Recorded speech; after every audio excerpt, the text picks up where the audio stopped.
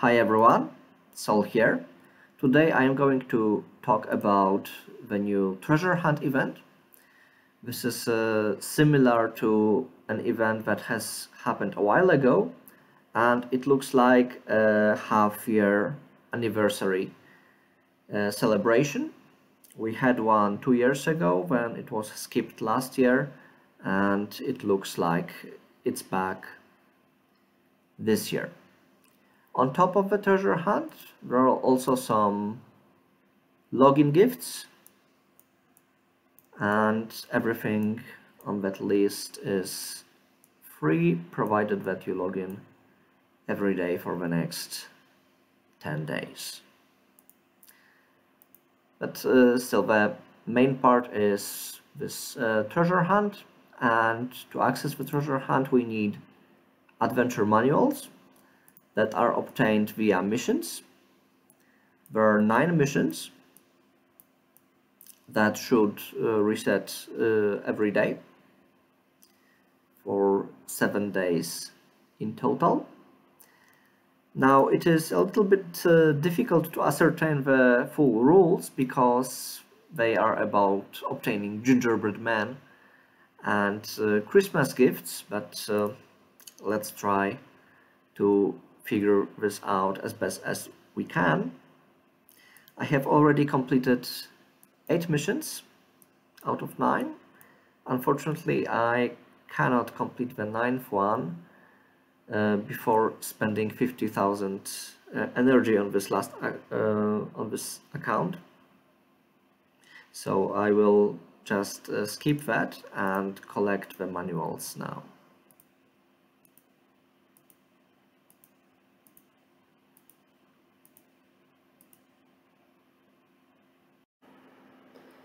After obtaining the adventuring manuals, we can enter the treasure hunt, and we can see a grid of 35 square tiles with some treasures hidden behind them.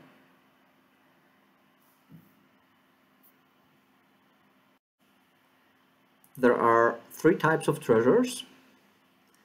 The one that take an area of 2 by 2, they are worth 15 shadowy diamonds each. The ones that take area of 1 by 2, they give us 25 shadowy diamonds each. And then there are items of size 1 by 1, and they give us 50 shadowy diamonds per try. Now the treasures are randomly generated and hidden behind these tiles, so we are not certain how many shadowy diamonds are obtained in each try. This will be at least 60 and at most 90, but this can differ depending on your luck. Now there are 15 treasure digging attempts available for free. Each further attempt has to be paid for 1 diamond per 1 attempt. And digging is not guaranteed to remove a square tile. It's possible that it only removes the front layer, so that we can see what is behind, but it's not completely removed. And if we can see a treasure, we click it again, and otherwise we leave it be. So let's try doing that. We can see that this tile was removed partially. I need to click once again to reveal the artifact, and it is 2 by 1 actually, so I need to remove another tile and the treasure lands here. Now I search for another one, and now I can see a 2 by 2 one. Those 2 tiles are still partially covered.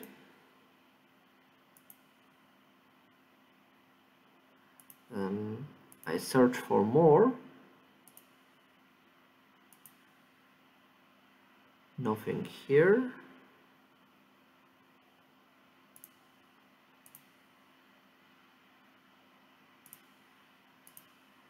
I need more attempts. Okay, there is something.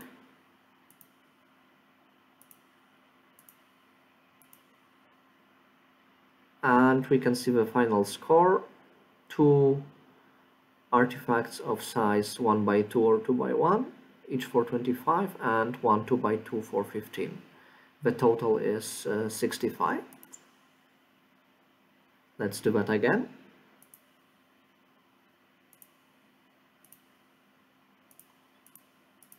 One 2x2.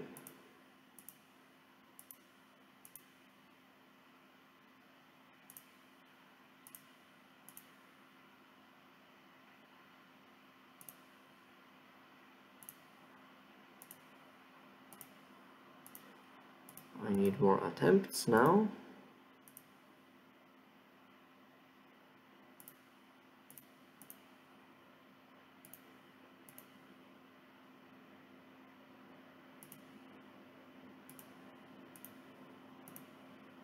There might be some elusive 1x1 treasure here.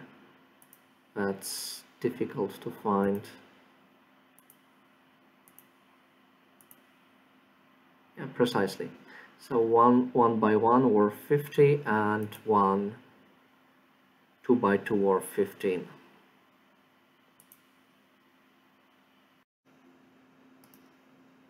Let's have one more look.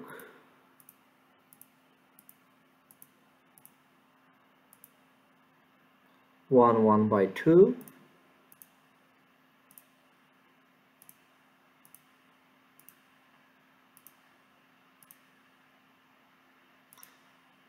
Second one.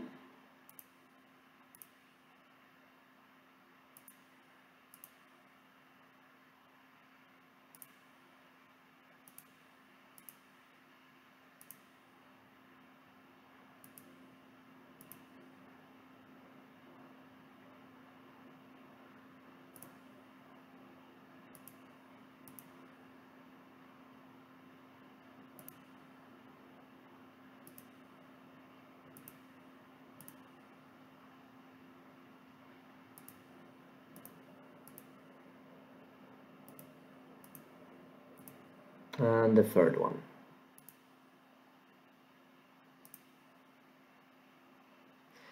And that's it. I am now out of adventure manuals, and I gathered 1140 shadowy diamonds after 16 tries.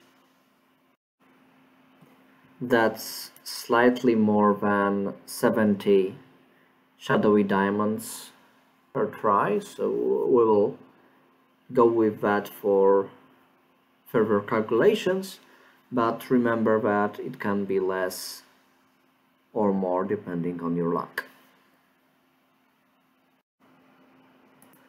For the free-to-play calculation, we have 7 days of the event with 18 adventure manuals each day, and each attempt giving us about 70 shadowy diamonds. That is a total of 8,820 shadowy diamonds. On top of that, we can get 100 shadowy diamonds daily for only 1 diamond, so almost free.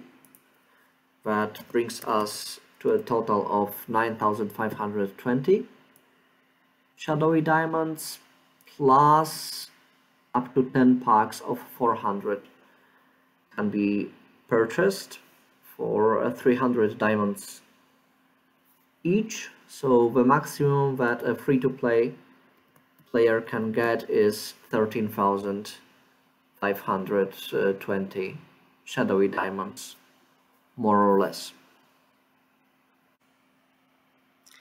This brings us to the mysterious treasure trove, where all the items you can get for shadowy diamonds are located, including once again the highlight, the cornucopia component chest, which is important if you want to obtain a steady income of Star Soulstones for second awakenings. Still, this is a pretty pricey thing to obtain, and you need to spend diamonds on shadowy diamonds in order to be able to get it as free to play. Other than that, the exchange rate on Void Mithril is extremely good, and also Orange Holy Emblems are a good choice if you want to obtain the Path of the Assassin emblem. There is also a very good exchange rate on the Glittering Pearls here in comparison with their standard price. Now, other items, it is really up to you on what you actually prefer. The premium artifact is good. The commander unit tokens are actually a trap with a very bad exchange rate in terms of diamond value.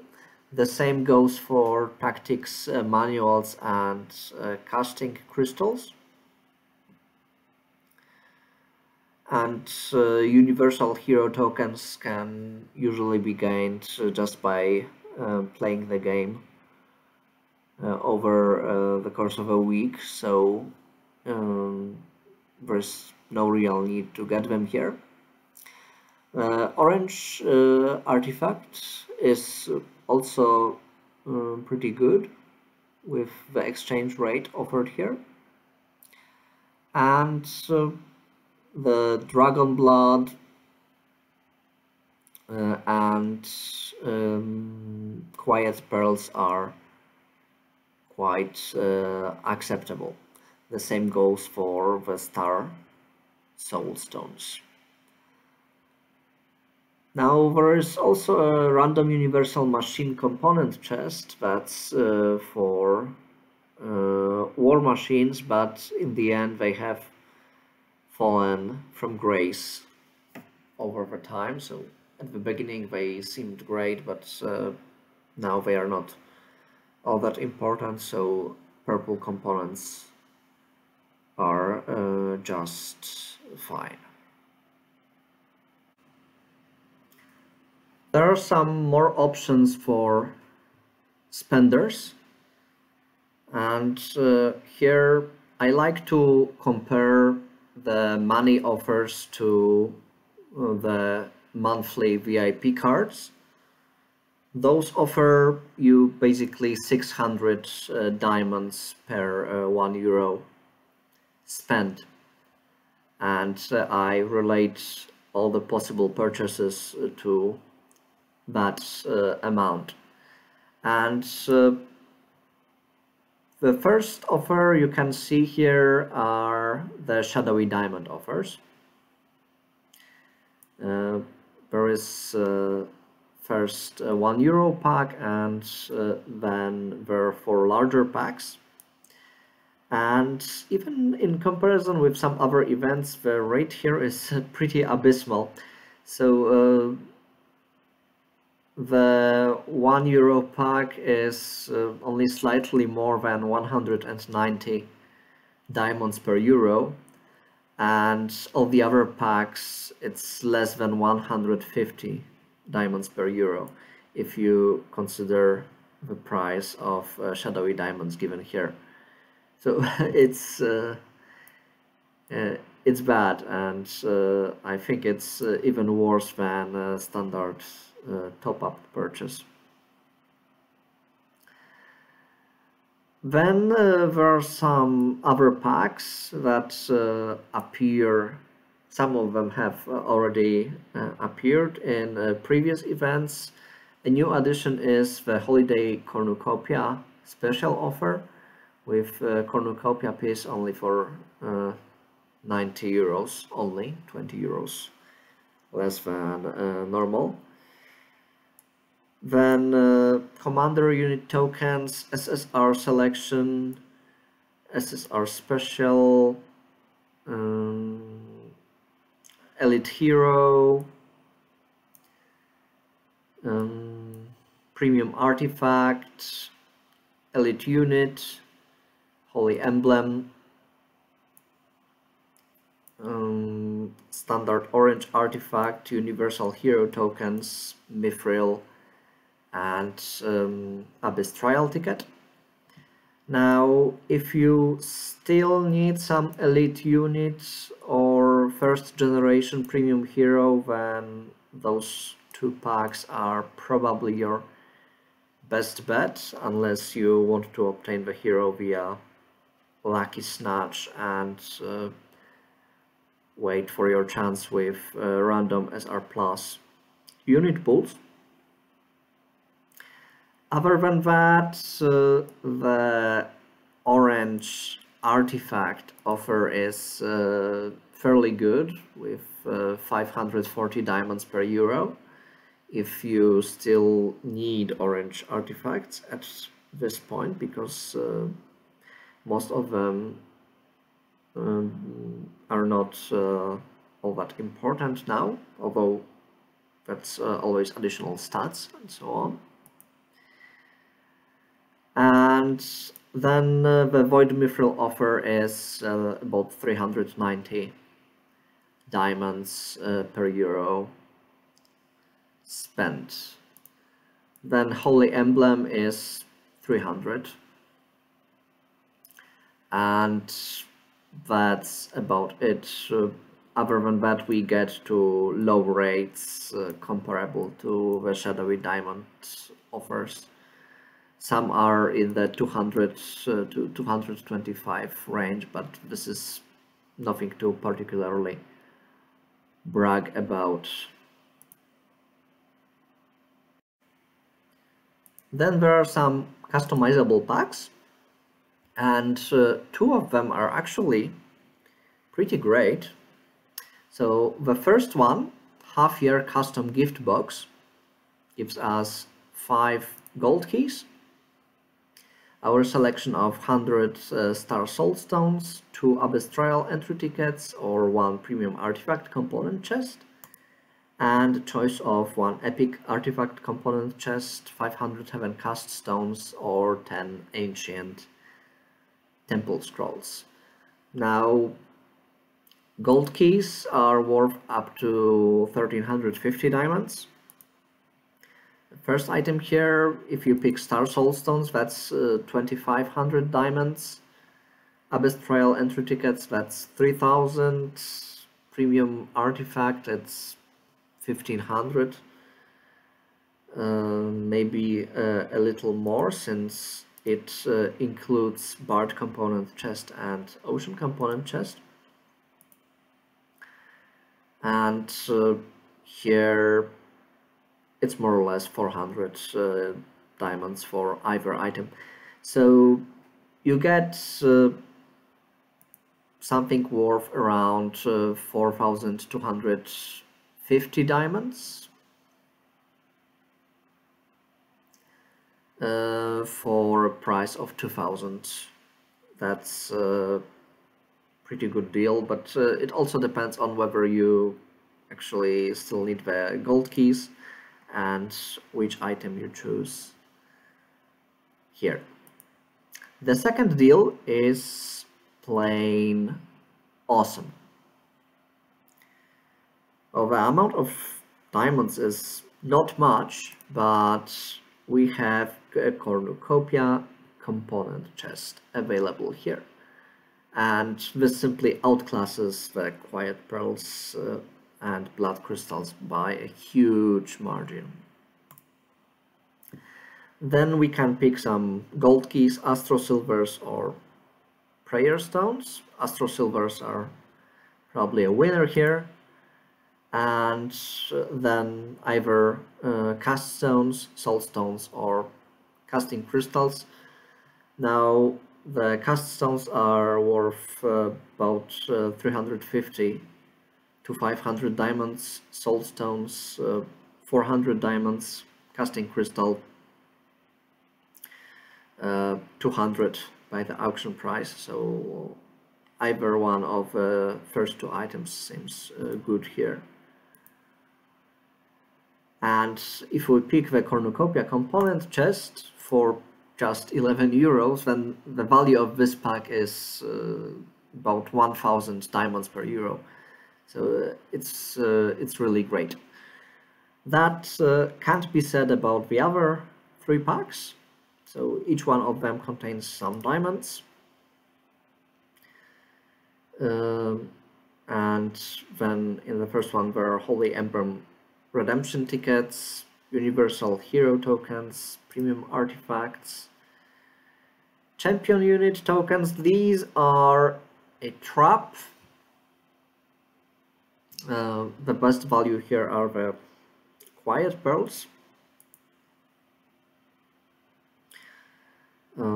That's 1200 diamonds for 10 quiet pearls, 800 for 20 glittering pearls, and 900 diamonds for 5 champion tokens.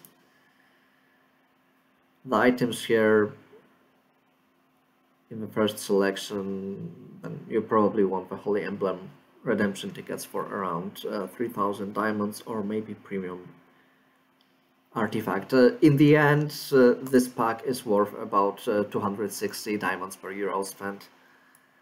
Again, nothing to brag about. The other two are slightly better. In this pack, you can get an elite unit or holy emblems, 2 holy emblems. So that's around 4000 diamonds for either of these items. Then champion unit tokens, again a trap, because the best option here is Void Mithril, plain and simple, 3500 diamonds in comparison with 1800 for quiet pearls and less than 1600 for champion unit tokens. It's applied to these 3 spots. And in the last case, it's